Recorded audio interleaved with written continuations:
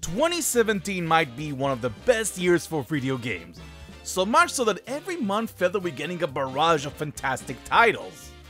Because of that, I'm expecting my list to be twice as long, because I believe there are some games out there that slip through the cracks that also deserve a little bit of the spotlight.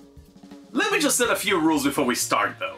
The first, which you're probably familiar with, no remakes or ports, which this year it's rather a shame because I would have loved to talk about the Crash and Sane trilogy, but rules are rules. Second is that, well, I haven't played everything under the sun. Even though the list is definitely bigger, it doesn't mean I had time to pretty much mess with everything, so some of the games I missed are right here, which I wish I could have included, but, you know, time. And of course, it's my opinion and you're definitely gonna disagree with this list, but instead of being mean about it, just write in the comments what games you liked. Buckle up your seats, everyone. It's time for my top 20 games of 2017. Oh boy, what did I get myself into?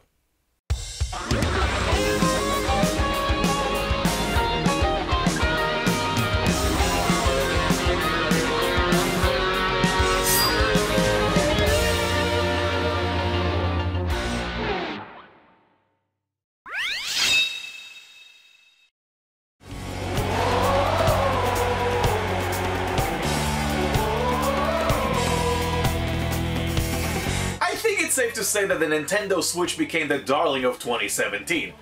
Not only that it's a vast improvement over their clunky predecessor, but I do think it's an amazing hybrid between console and handheld, so much so it's probably my favorite gimmick Nintendo has done ever, I must say.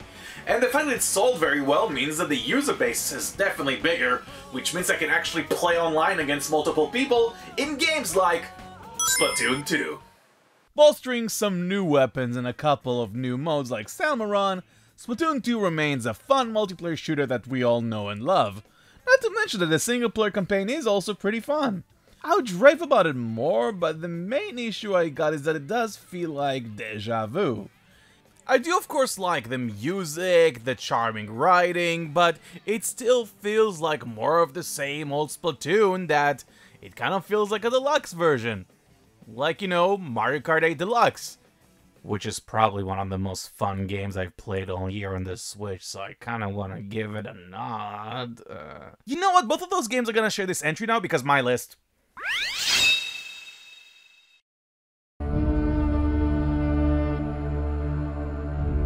It is hard for me to describe Hellblade: Senua's Sacrifice without sounding negative about it, despite the fact this is exactly what the game was going for. The independent game by Ninja Theory pits Senua as she journeys into a bleak and harrowing world, although the real challenge lies within her mind. The game serves as a metaphor for psychosis, as Senua keeps being pestered by voices that downright berates her throughout the entire game. You're so close to the darkness. Go back. Can you feel it? For every step I took in Hellblade, I just felt dread and anxiety the whole entire time, and I felt that even in combat my life was incredibly fleeting. And none of this could have worked if it weren't for Melina Jurgensen's amazing performance. And she was originally Ninja Theory's video editor. You did this! No!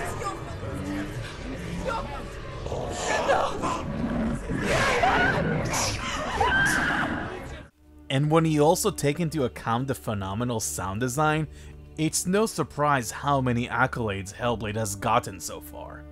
It's a cerebral game that will challenge you, and while you won't leave away with a smile, it doesn't make it any less of a groundbreaking experience.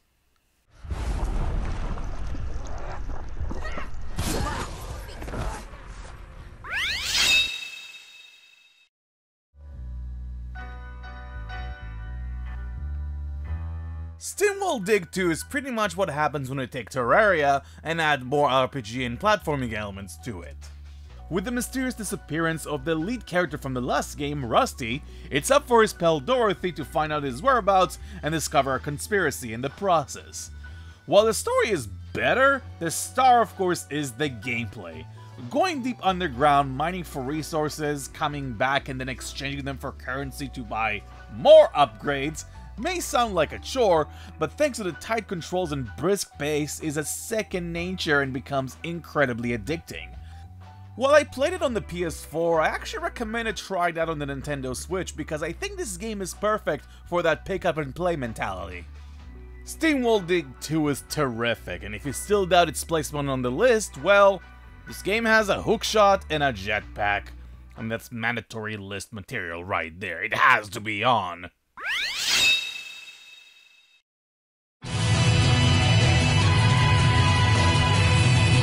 Tekken 7.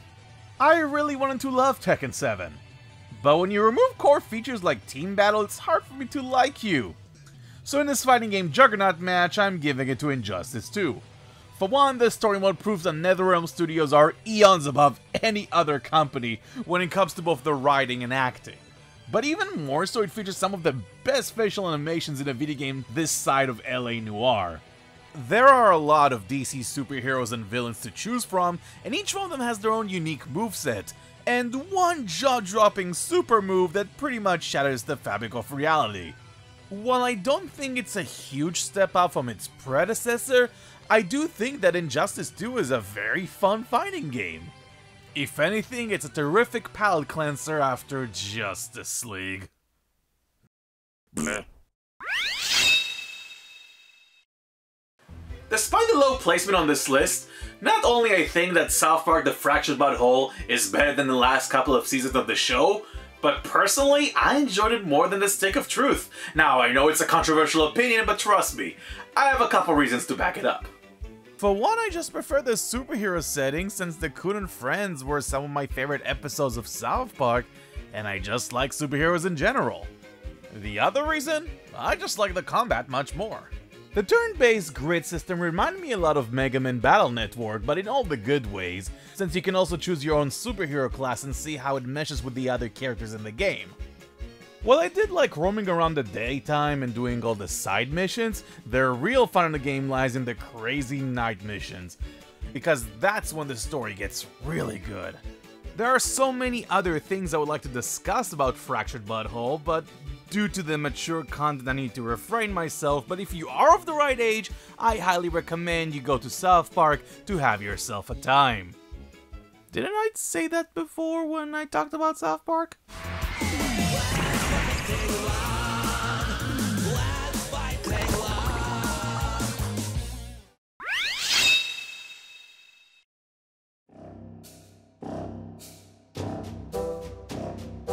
After its successful Kickstarter campaign, it was pretty easy to see why people were looking forward to Yooka-Laylee, but after the mediocre reviews, let's just say that people were disappointed. But I do like 3D platformers, so that's the reason why I'm giving this spot to A Hat in Time. I never played any of the betas of this game, but I was captivated from the very start. Everything from how adorable Hat Kid's reactions are, to how unique each chapter looks and plays.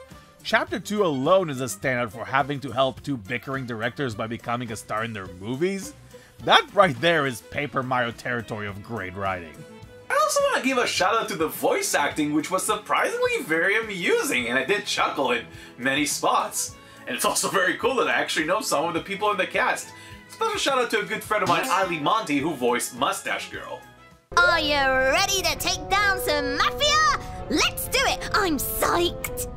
And I know some people might not like the placement of this game, but it's mostly due to some issues I had with the controls, especially when I missed those tantrums every single time. Also, not a big fan of the third world, which is sadly a quarter of the game. But even with those nitpicks, A Hat in Time is beloved by many for a reason. I really hope the game garnered a moderate success so this becomes a franchise. And considering this is all coming from a small team, the only thing I got to say is, hats off to them.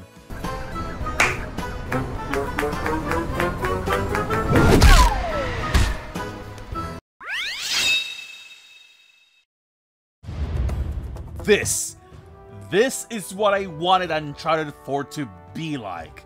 I know I gave that game number 7 of 2016, but that was mostly because in retrospect, that year as a whole was rather underwhelming. Lost Legacy, despite of its seemingly low placement, is a vast improvement over the 4th installment, which is hard to believe since it was originally supposed to be just mere DLC. Fan favorite Chloe Frazier takes over lead character duties alongside Nadine Ross from the last game, and the two share a much more interesting dynamic than Nathan Drake and his bore of a brother ever did. Every single chapter, from the bustling streets of India all the way to the final train sequence, are absolutely exhilarating. But the highlight is Chapter 4, where the game puts you in a confined area and you pretty much have to use a map to figure out what to do next, and there is even a cool side quest in which you can get an optional item that helps treasure hunting, which is usually the most boring part of those games, actually fun to partake in. The game may be short, but it never overstays its welcome, and if this is the direction that the series is going with Chloe at the helm, I'm more than happy to embark on another adventure.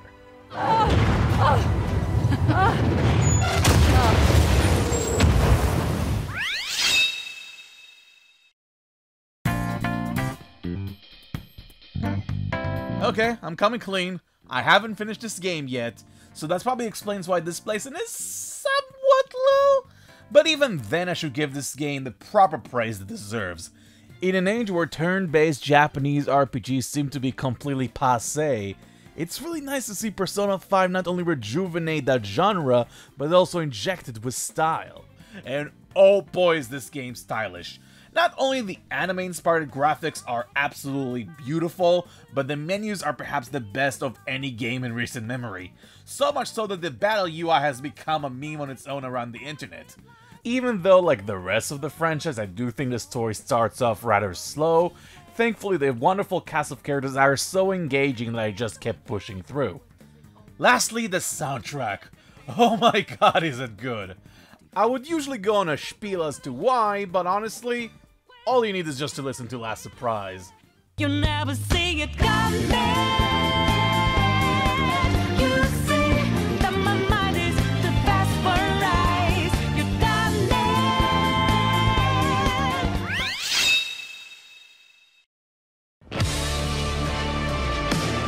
Whew, oh boy, is Wolfenstein 2 a gut punch. Even though I think that the New Order overall had better level design and more interesting places to explore, the new Colossus is still a very enjoyable game. The continuing adventures of BJ Blazkowicz took a turn for the worse, as the Nazis won World War II, and our main protagonist is now weaker than ever. The game does not shy away from showing you how tormented he actually is, by tackling some really harsh subject matters like domestic abuse that feel very adult and genuine. And while those moments felt real on the other side of the coin, Wolfenstein 2 features some of the most bonkers moments I've seen in a video game ever in my life.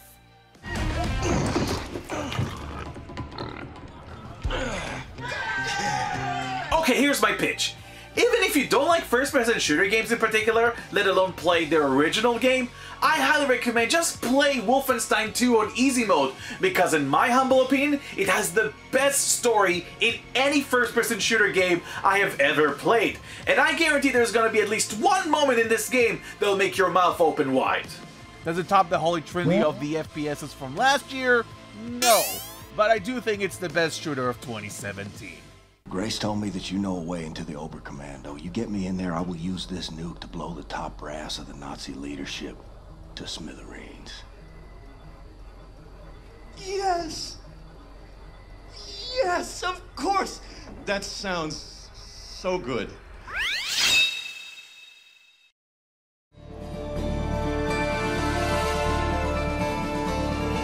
I'm not all that big into the Assassin's Creed franchise since the only game that I truly loved was 2, but Origins might be the best game since. For one, the series finally has a new likable protagonist in the form of Bayek. Not only he delivers his lines with genuine charm and confidence, but his story with his young son and wife is the crux of the whole game and is what holds the entire narrative together. Aside from that, Origins feels like a first real evolution to the series formula. While you can still climb on towers to unlock markers on the map, at least the locations themselves feel more expansive and visually interesting.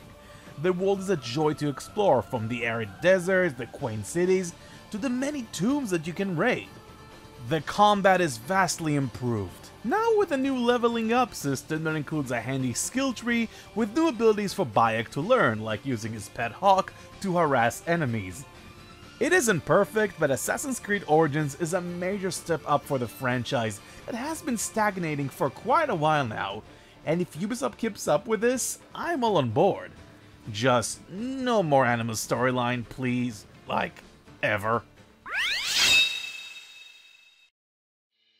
I'm pretty sure that many of you are probably disappointed that Silent Hills is never gonna come out because Konami, but if you really want to get your first-person horror fix, I highly recommend Resident Evil 7.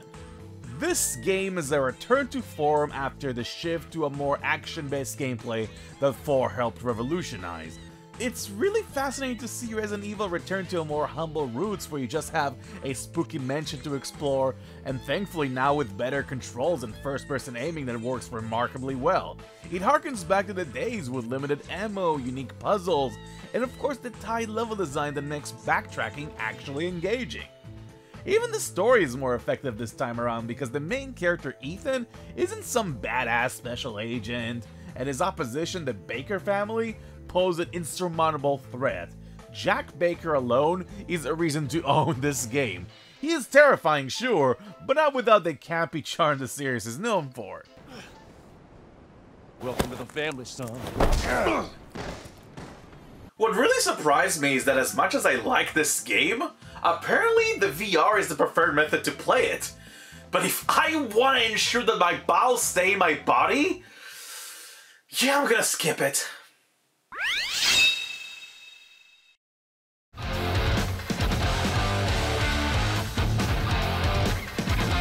It's funny how I own every single game in the Yakuza series, yet I've never sat down and played any of them. Lucky for me that Yakuza 0 came out last year, and I can experience the tale of Kazuma Kiryu from its first chronological point. Since the game takes place in the late 80s, it's pretty interesting to see the humble beginnings of Kazuma Kiryu, but the real star of the show is the other playable character, Goro Majima. I don't know much about him, apparently he's getting much more insane as the series goes on, but let's just say every scene he's in is electrifying. While I do think the cutscenes can be a little bit wordy and lengthy at times, it doesn't detract from how expertly directed they are, not to mention the fantastic acting. It's kind of funny too when the scenes can be dramatic like this, and then shift to this.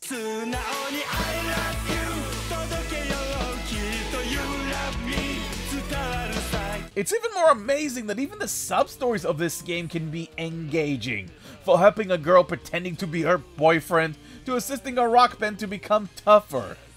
As for the gameplay, Yakuza 0 is by far the most badass game on this list. I have never played a brawl that has such visceral and outlandish moves, and each time I perform a hit action, I'm just astonished of what's going on screen.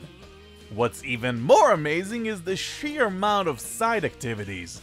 From playing pool, darts, and even classic arcade games. Yakuza 0 may not be for everyone, but this is a perfect starting point if you were ever curious about this cult classic.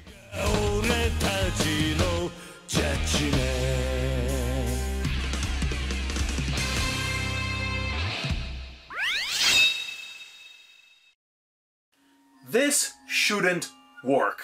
This, on all accounts and purposes, shouldn't have been as good as it actually is.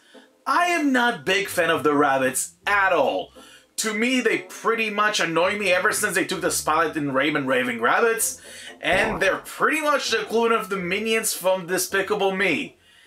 And yet leave it to an endorsement by Shigeru Miyamoto and a very passionate director, and I had to give this game a shot, and well, I love it.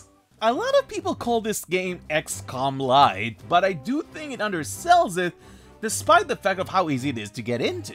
What I love about this game is that no turn feels wasted, and the fact you can use other characters to perform jumping combos in order to move more efficiently around the map makes it far more enjoyable than it has any right to be. Pulling off satisfying combos with multiple abilities is one of the most satisfying gaming experiences I've had all year. In addition, the exploration segments between the action are charming, with many puzzles to solve, and even the humor is actually funny, which I wasn't expecting from a Rabbids game. The orchestral soundtrack is terrific thanks to Grant Kirkhope, because if there's anyone else that would touch the Mario soundtrack, leave it to the guy who did Banjo-Kazooie. The game is far from perfect, as I do think some characters are pretty awful, like Princess Peach. But considering all the bad rap the Rabbids gotten over the years, and the fact that really no one was expecting this to be good to begin with, this is by far the biggest surprise of 2017, and I highly recommend it. A million nights ago, the only words you know, mushrooms won't end the pain. Time for the phantom to start his reign.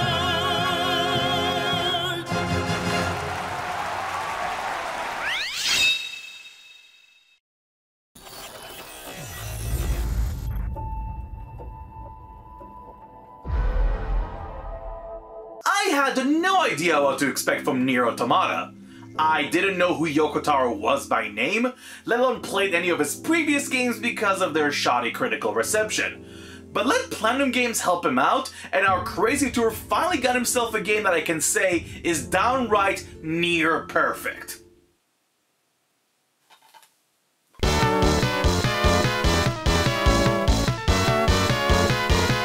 I like the setting in which humanity has long abandoned Earth because of all the dangers on the planet, and androids are now the force that pretty much have to eradicate said danger so the Earth can become inhabitable again.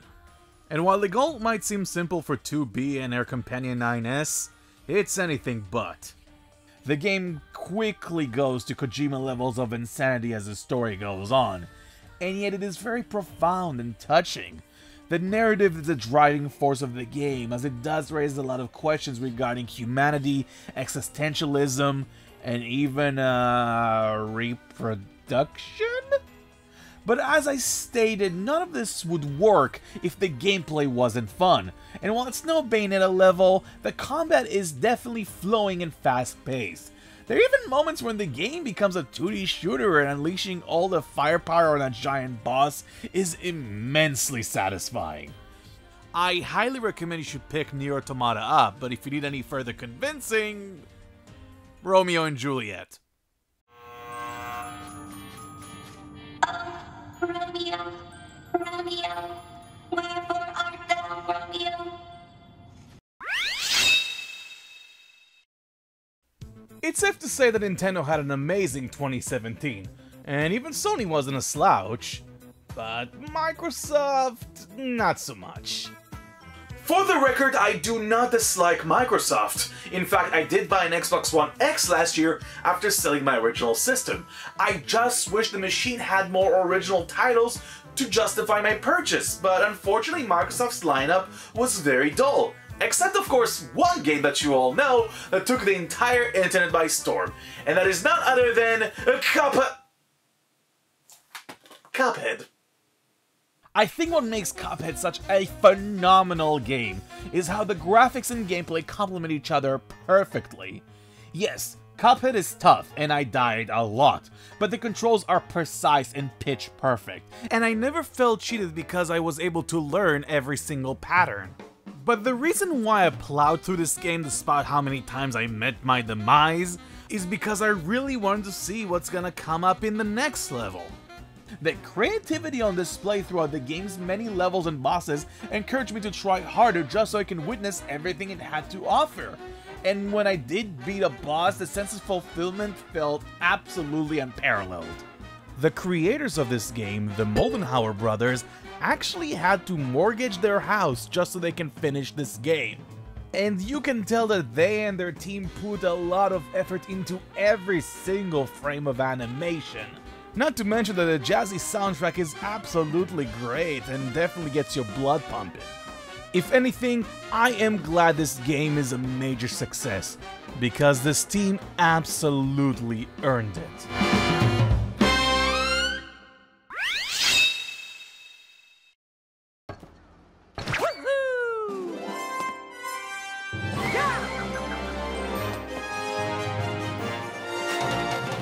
I know that some of you might be upset that Super Mario Odyssey is not number 1, but then again, I would consider the top 7 to be masterclass in their own respective genre, and there is no doubt that Mario is the maestro of 3D platformers. Super Mario Odyssey's controls are absolutely perfect. They are precise and they give you so much maneuverability that is close to perfection. Using Cappy is incredibly fun, even if I wish it didn't really rely so much on motion controls, and the possession ability is so much fun to use. Anything from controlling Koopas, Goombas, Pokio the Flingy Bird, which honestly needs its own game, and of course, meat. Just meat. Combine that with a vast variety of worlds to explore and a ridiculous amounts of secrets to uncover, with the most obscure Mario references yet, it's hard to not fall in love with this game. It even had one of my favorite moments of the entire year when I finally got to New Donk City. You know what I'm talking about. While I do wish the game had more traditional platforming segments like in Mario Galaxy, and I don't think every world was amazing, I can't deny that Nintendo did make something special. If you own a Nintendo Switch, this must be in your collection.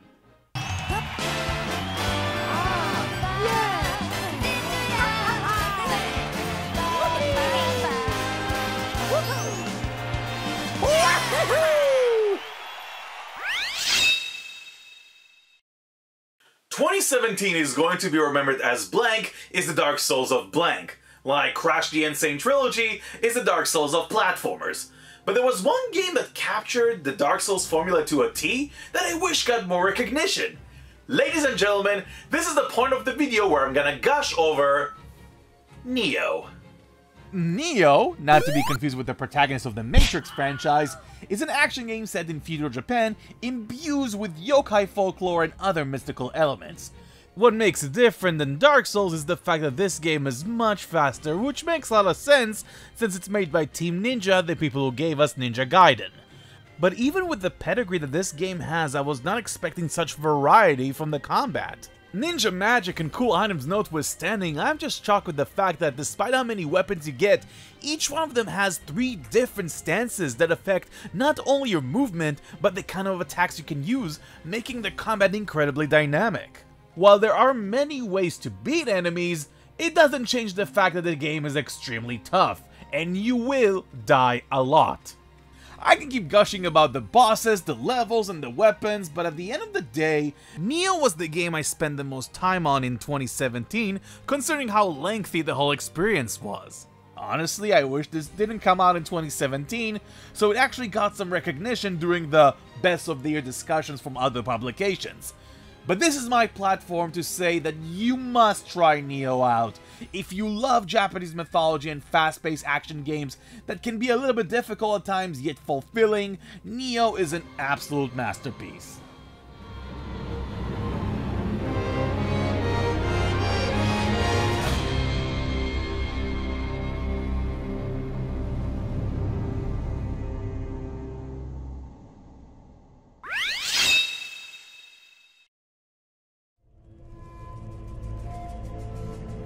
Horizon Zero Dawn was definitely a pleasant surprise. No one was expecting Guerrilla Games, the makers of the Killzone series, to make an action-adventure game, but lo and behold, they knocked it out of the park. Horizon has, by far, my favorite setting in a video game this year. It takes place in the far future, but humanity lives in primitive tribes because they dread technology so much. There's a lot of mystery and intrigue as to what happened to that old world, and in the center of it there is Aloy, a young girl with an interesting past that might be connected to everything.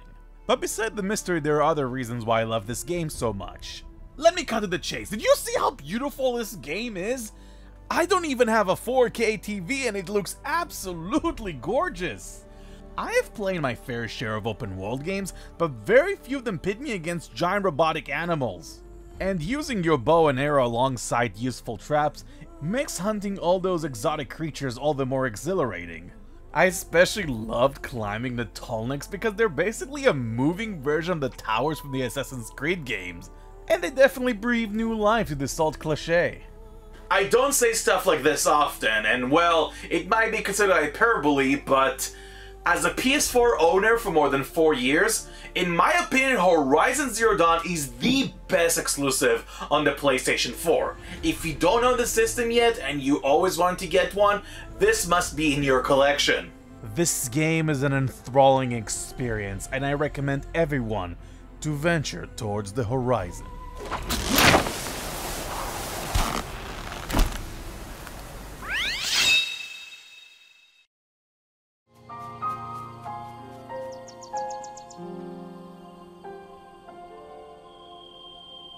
I admit I had many concerns going into Breath of the Wild, the biggest being the shift to an open world design and making it feel more like Skyrim than, say, Zelda.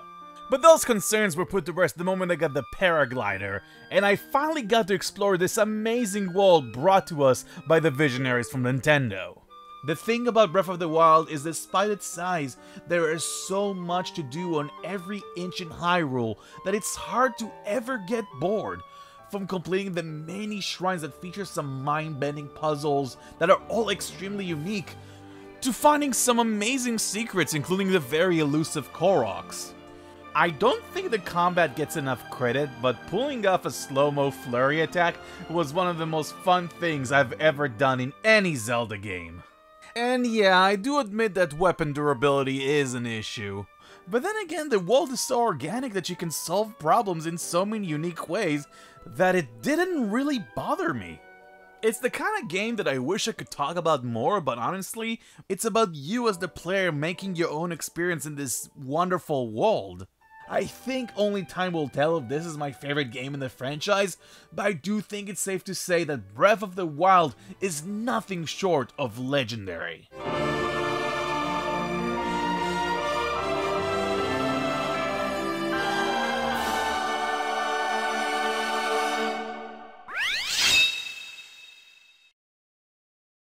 Usually I do a fake out, but you've been watching this video for 30 minutes, and I can imagine you know what this is going to be, so let's just do it. Sega!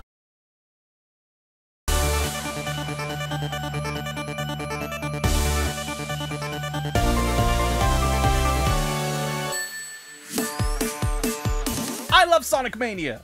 Sonic Mania is as close to a perfect Sonic game I could ever ask for.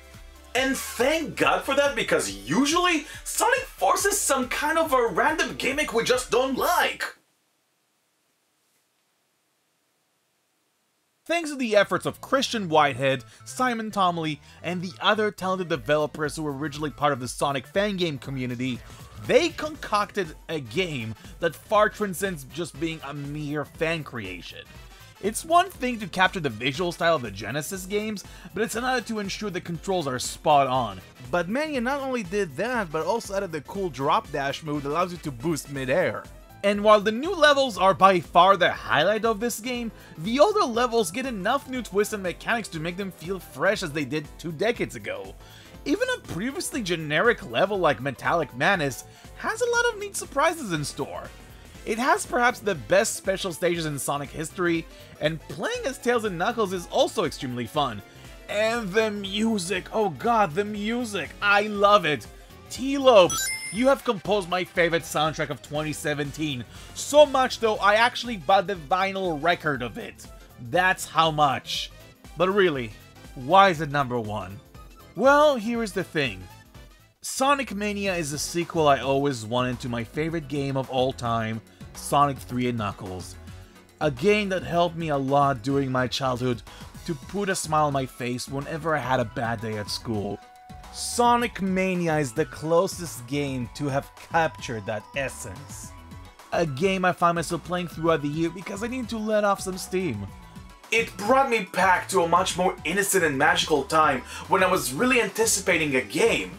I remember August 14th and seeing the countdown to where I can finally play it, and when it finally hit 0, I never pressed X so fast in my life, and I pretty much plowed through the game in about 5 hours in one single sitting. It was such a wonderful time that brought me back to my childhood. And it's also delightful to tell other people that I love Sonic Mania, and I'm not scoffed or ridiculed for enjoying the franchise. And yes, I know that Sonic Forces came out, and that game wasn't very good. But Sonic Mania wasn't only admired by the fans, but people who actually work as professionals in video game journalism, and that to me is a huge deal. The reason why I make top lists every year is because I enjoy video games so much, and because they brought me so much joy, I'd like to award the best of the best. In perhaps one of the best years in video game history, it is more than an honor for me to award Sonic Mania as my #1 game of 2017.